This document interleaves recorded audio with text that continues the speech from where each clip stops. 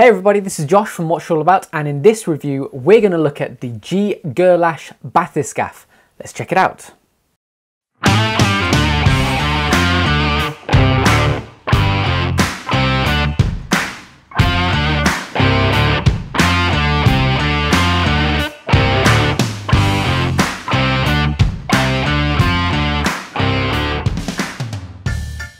Now, Gerlach was created after the founder wanted to show that both in Poland and abroad, products with those three words made in Poland are of the highest quality and that they can be proud of them. He noticed that a lot of Polish work is reproductive and not innovative, such as they manufacture but they don't develop. They build things like cars, fridges and TVs, but they don't have brands based in Poland. Gerlach wanted to be the leading Polish watch manufacturer. Now, I've reviewed a good number of Gerlach watches and I'm pleased to say that they are indeed fulfilling this goal. You know, the watches are innovative, extremely well built and also really reasonable in terms of price as well. Their latest model, the Bathyscaphe, supports this even more. I mean, just look at this absolute beast. Whilst its primary inspiration is a Bathyscaphe, it could also be, you know, the timepiece equivalent of the Polish 70p tank, for instance.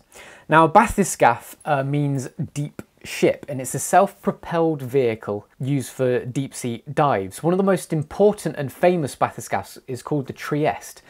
From the 1960s, it reached the deepest known point on the Earth's surface, the Challenger Deep, in the Mariana Trench in the Pacific Ocean. I mean, if you think about it, that is an incredible achievement all those years ago. And the influence is clear on this watch as well, with its impressive construction and that whopping 500 meters water resistance. The Gerlach Bathyscaphe is available in 4 different colours: yellow, orange, blue, or this one, which is graphite, and at first glance, you know, it appears to be an absolutely immense watch with a pretty reasonable price tag as well.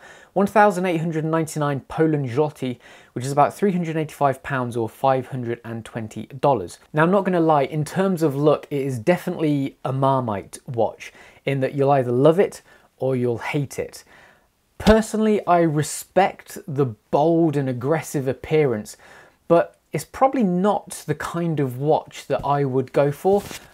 I would prefer, you know, a slightly lighter, more friendly diver, but obviously this is all completely down to personal choice, isn't it? So, ready? Let's check it out. So I'm going to start off by just talking about the design a little bit more. It's not going to be for everyone. It's strong, it's bulky, the design is determined as well. For many, they love watches that are unique and have, outstanding characteristics. For others, like me, it might be a little bit too much for them. However, you know, when I actually think about it, you know, I probably am on the fence. I do appreciate the uniqueness of the watch, and I do really dig the rugged design of it as well. But perhaps, I don't know, personally I think it could probably be a little bit less in your face. The Bathyscaphe is, you know, a big, heavy, chunky thing with this overbearing bezel as its primary design feature.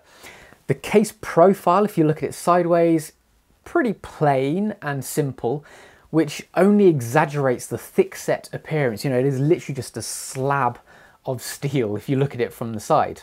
Dumpy lugs and a surprisingly short lug-to-lug length of 53mm means that it's easier to wear than the 44mm diameter suggests. Drilled through lugs are always good to see on a proper tool watch. It makes changing straps dead easy, and obviously you're less likely to damage the lugs when you do. One thing's for sure though, at 16.3mm tall, this thing is thick. There's no chance at all of it fitting under a cuff, but then I would highly doubt you would wear a watch like this in a smart setting. The size, you know, if you think about it, is probably all down to that really impressive 500 meters water resistance. The aggressive bezel grip means that it's amazingly easy to use. The 120 clicks are solid and loud. There is a teeny bit of wiggle and back play, but it does line up pretty nicely, and the wiggle is minuscule. You don't even notice it. The case is graced with simple and very purposeful finishing, and you know, really solid, really decent production all over. It's completely brushed as well, which is obviously good for longevity.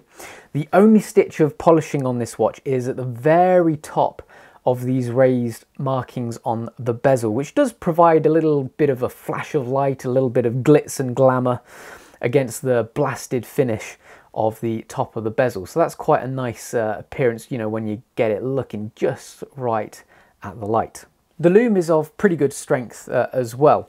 It's also cool to see that the bold outer minute track lights up, and that's loomed. The large arrow at 12 in the bezel insert, that's very purposeful, and the thick minute hands offset the skeletonized loom tip of the hour hand as well. All in all, it's actually really interesting to view this watch in the dark, which I always like to see. The lacquer crown guards allows the screw-in crown to really protrude, and if you're not careful, you know, if you're one of those people who do find that crowns, if you wear your watch on your left-hand side and the crown digs into your wrist, you will most likely have the same issue with this watch because it is a big old crown. However, the size of it does mean that it's really easy to use, good grip, nice solid thread as well. It also gives you the impression that it'll be able to take a knock or two as well. You know, it just feels really solid and sturdy in the hand, mainly because of just the sheer size of it. It has the Gerlach logo embossed on the end, which is polished against a frosted backdrop. So that's a nice bit of detailing on the crown too. The dial is just as over-engineered as the rest of the watch. The chunky brushed hour markers offer a real good sense of quality. You know, they're really deep and really well made, and I love seeing big fat deep hour markers. And they're set against a really beautiful, interesting textured top, which just reflects the light so graciously in a variety of angles, variety of situations. I do really like textured dials, so that's a really nice visual aspect of the dial. I also think that this choice is the graphite option as well, and I think it provides, you know, a really nice industrial feel to it, which complements the rest of the watch. Obviously, the chunkiness of the watch is very industrial, so I think it all works nicely as a package. Out of all of them, the graphite is definitely my favourite colour, and I do like the orange, slightly orangey red accents with the logo, with the hand, and the Water Resistance 500 rotor system printed at the bottom of the dial as well. Nice little complementing colours there.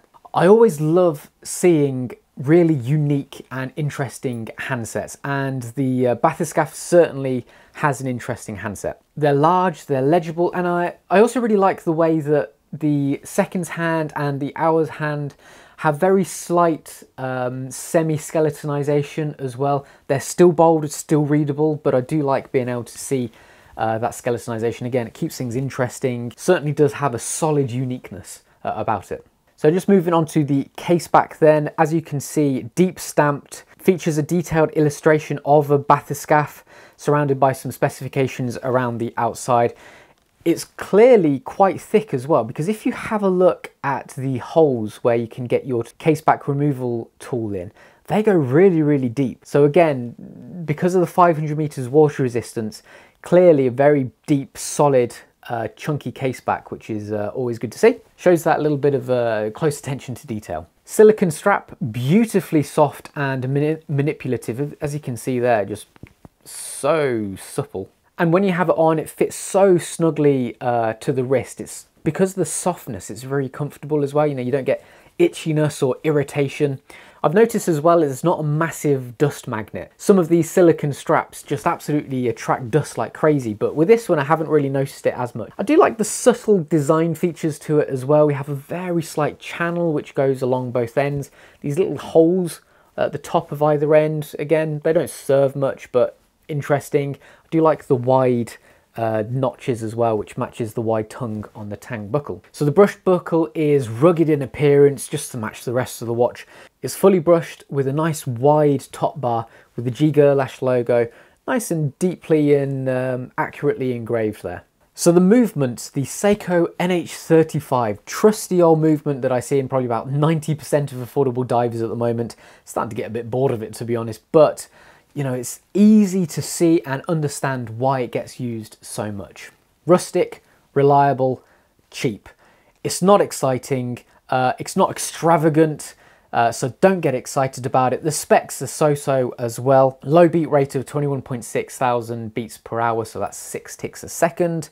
24 joules, around 41 hour power reserve, a hacking seconds hand and automatic winding capabilities as well. And I've tested this one and its accuracy, and it's coming in at a really impressive plus 4.1 seconds a day. So I assume that Gerlach have done some sort of regulation, so that's only a good thing. Now, when you look at this and you first put it on, you might think that, you know, if you put your hands out wide, you might topple over because of the sheer weight of it. But in actual fact, it's only 158 grams.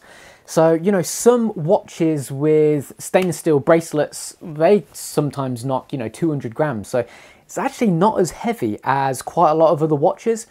So that's probably mainly down to the very lightweight aspect of the silicone strap.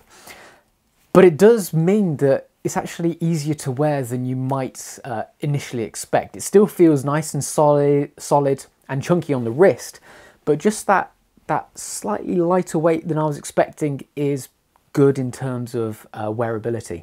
So what are my final thoughts then? Well, at a price of 1,899 Polish złoty, or £389, or around $520, there's no doubt that you are getting a lot of watch for your money.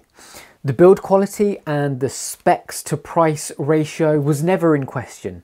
Instead, the question is, do you like the look of it? After all, as I mentioned in the intro, this is a Marmite watch. You will either like it or you won't like it visually. It is 100% going to be divisive in terms of looks. But I think in some respects, that is what is so appealing about it, don't you think? Even if you don't like how it looks, I find it so refreshing to find a watch that does look different, that does look unique. It's a refreshing change to the droves of same old divers we see so much of nowadays. So in that respect, I still do think, even if at first glance you're repulsed by it, which you might be, it's still worth having a closer look at it. After all, it is a wonderful brand. You know, they're a Polish brand. It's manufactured in Poland as well. A great value for money watch too. And if you don't like the Bathyscaphe, then certainly check out the other watches, because I have always been impressed with the build quality of Gerlach watches. So there we go. So I'd like to finally apologise for my hair. I'm getting this like weird flappy bit here because it's just getting so long, and barbers aren't open yet, but hopefully in a couple of weeks, no, in a couple of months, they will be, and I'll be able to have a nicely trimmed head. Anyway, so that concludes my review. Thank you so much for watching, guys. Don't forget to like, subscribe, and also comment your thoughts on this watch below. I'll see you next time. See you later. Bye-bye.